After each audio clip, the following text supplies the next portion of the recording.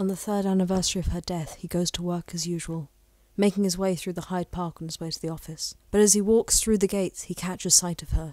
A young woman, pale as the moon and as ghastly as the cold stars, lips a deep carmine red, a smile made of malice alone. He reaches the Winter Wonderland funfair, choking.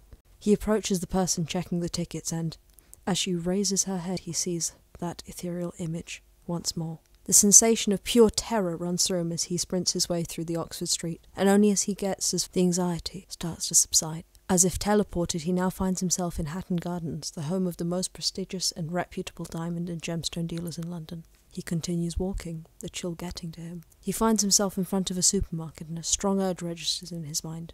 Ice cream. He approaches the cash register and her appearance confronts him once more.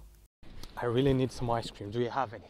There's no ice cream here this time of the year. Later on the street, he walks like a man possessed until suddenly he hears a faint voice calling him from the darkness of the hallway. Hey kid, you look like you're low on sugar.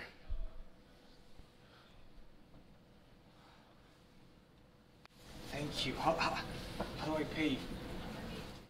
I didn't accept cash.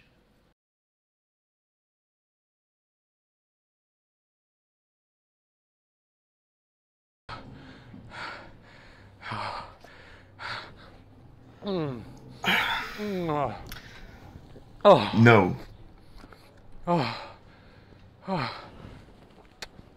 But this is the only thing that made the last 3 years bearable. This is what made the last 3 years bearable. Have